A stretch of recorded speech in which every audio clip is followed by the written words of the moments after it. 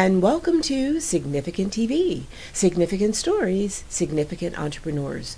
I'm your host, Fran McNeil, and joining me in the studio is Susan Manning, CEO of DocuXcel. DocuXcel is a business located here in the Philadelphia area, and Susan is going to tell you more about her business and her fascinating and significant journey into being a leader of one of Philadelphia's growing organizations. Susan, welcome to Significant TV. Good morning, Fran, and thank you so much for having me. I'm honored to be here today. It is an honor for me. I'm excited. We met several years ago, and it's really interesting how networking turns into, in some ways, networthing, where we get to understand each other just a little bit better and share our stories. Yes, and that was wonderful knowing you many years ago and then parlaying it to where we are at today. Right. So, as stories often go, they have a beginning. And on the show, I like to focus on what were the elements that brought the business owner that's sitting in that seat to entrepreneurship.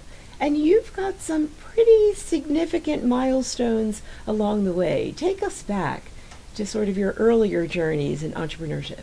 Yes, actually, Fran, ironically enough, it started when I was 10 years old, and I had recruited two friends of mine to join me in providing a summer camp activity in our neighborhood. Of course, we charged our clients for that back then, and I actually was able to influence one of the friends to host it at her house. So that's really what started unofficially my path in entrepreneurship. And then during my teenage years, I was able to get a non-paid internship with a Fortune 500 company. And that's really where my love of business was born. But my true pivotal and significant path to entrepreneurship occurred when I was 23. And my dad had a very small family business. He invited me in at that point and said, I need help. My partner's retiring. I was working for a global payroll company at the time, and I never envisioned working in the small family business. But we agreed to give it 6 months and help each other out. And that's really what the springboard was into entrepreneurship. I helped to grow that business, acquire that business, and really had the opportunity to grow it, which was a wonderful thing, with guidance from my dad, and of course challenging my dad to grow quickly. I hear that often, and the family business dynamics are very interesting. I work with a lot of entrepreneurs who are saying, wait a minute, dad or mom still wants to be in charge, but they don't know how to use the computer. They still want to be in charge, but they're not trusting that we should have other vendors. And so that being able to influence, as you did at age 10, and to being able to see the bigger picture and think about the global influences and innovate in a company is a skill set. How did you do that with your dad? That was interesting because I remember when I brought to him our first supplier that we needed to make a substantial financial commitment to, and talking it out, this was an innovative product, state-of-the-art technology at the time. And I was able to influence him and show him really what great was going to look like down the line by picking up that product line. He did have trust in me at that point, and we made that decision, and it was significant in the business results. So, in the business that you have now, I just gave a really broad definition of your business, and I know on the screen we have an opportunity to see the inside cover of one of your brochures and then some images of your website. But share with the audience, what is the business that you do, and why does it make a difference for the customers that you serve? The business that we provide, DocuXcel, is a national provider of business support services in a very niche area, which is centralized print, mailroom operations, shipping and receiving, AV, and records management.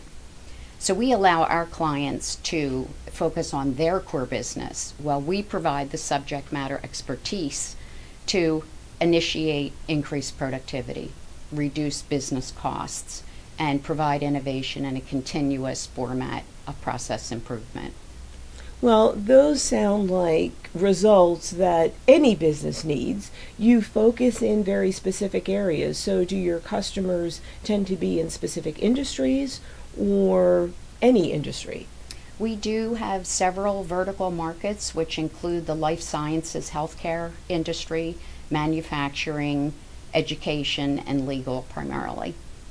And because of such diversity, I imagine that your team and the people that are behind providing all these services are really important. How do you go about choosing those people, and how do you create teams to essentially service other businesses?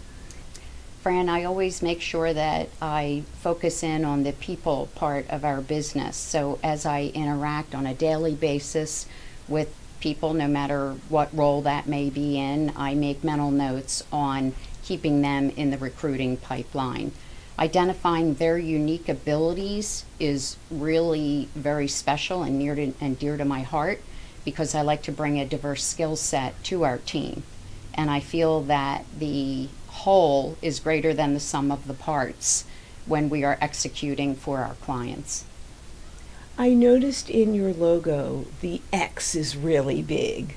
DocuXcel. Tell me a little bit about why that emphasis and how that relates to your company vision and mission and core beliefs. It's really the X represents our branding. It's actually the DX with the large X, because we like to excel and we do execute on everything that we do. We know that we have to provide specific business results, and everybody has to be all in on the X in order to do that. Mm-hmm. And in your logo, you talk about people and process. Again, share with me how that connects to your beliefs, because that's not every logo and not every tagline incorporates the values of a business. Being people focused really is what we're all about. It's the team members, it's the client, it's being active in the community. Being interconnected with people as a whole is integral to our mission.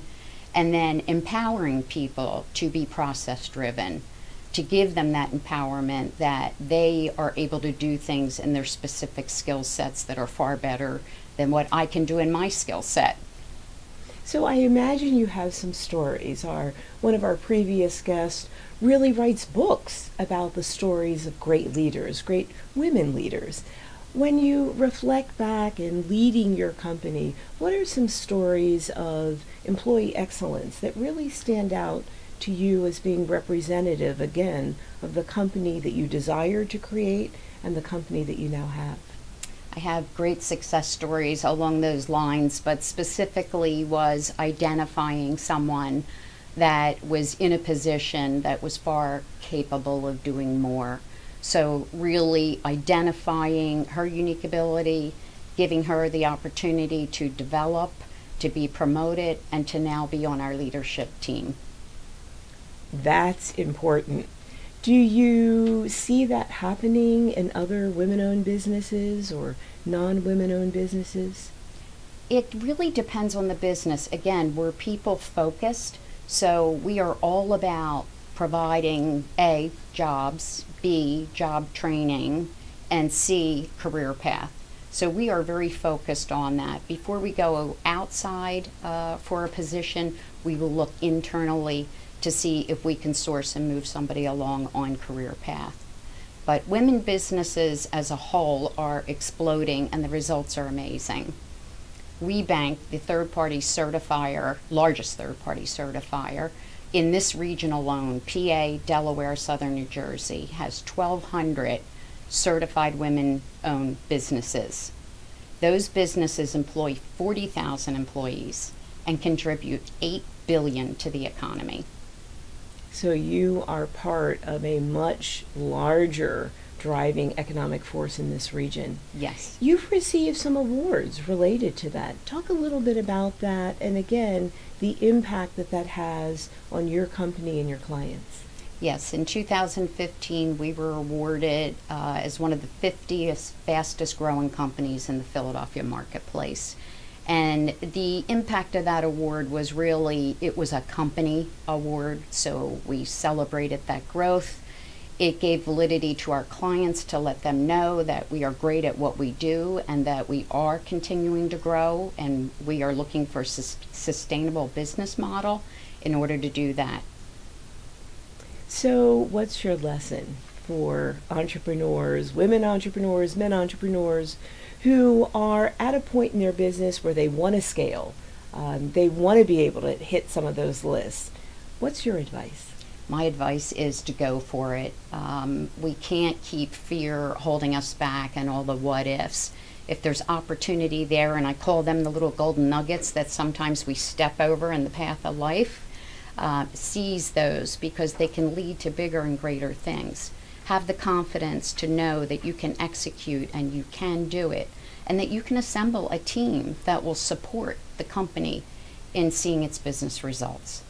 So the solo entrepreneurship may be a thing of the past. Definitely. Yes. We're much more in a collaborative work environment. Our company in particular at DocuXcel is a flat organization, and everyone in our organization is just as important as the next, from the person delivering the mail to the CEO. And sometimes the person delivering the mail, not sometimes, always, is more important because they are client facing and delivering the results. Your tagline, again, is connected to what you believe in. Where in your life, before you had your business, did the elements of people and process come to play? I think the people end of it has always been in my being. That's kind of behind my purpose in life, is making a difference for others, and in this case our associates, our clients, and our community. At the intersection of process, that's really where synergy happens and where business results expand significantly and develop. And empowering those people to be responsible for the process-driven end of the business really is what synergy is all about. As we close, and we have about 30 seconds or so, imagine Philadelphia 20 years from now. Where will DocuXcel be in that environmental, entrepreneurial ecosystem? Where would you like to be? I can tell you that we are headquarters in Philadelphia, in the Philadelphia metropolitan marketplace. We are national in scope, and down the line we will be global in scope. So we will always be supportive of the regional development as well as national and global, and plan to keep headquarters here in Philadelphia through the foreseeable future. Susan, thank you for your time. I love your energy. What you're doing is significant. I appreciate that you use that word many times. And it's really fascinating how the words that we share create worlds of possibilities. And DocuXcel going that extra mile, and with employees that are committed to excellent service. It's all in the wording, and it's all in the execution. So thank you. Thank you, Fran. And so here's another example of significant stories, significant entrepreneurs, and significant business results. Susan Manning, CEO of DocuXcel, has given us a reason to see the intersection of people and process, as well as excellence. I'm Fran McNeil, host of Significant TV. Join us and continue to join us as we follow significant entrepreneurs.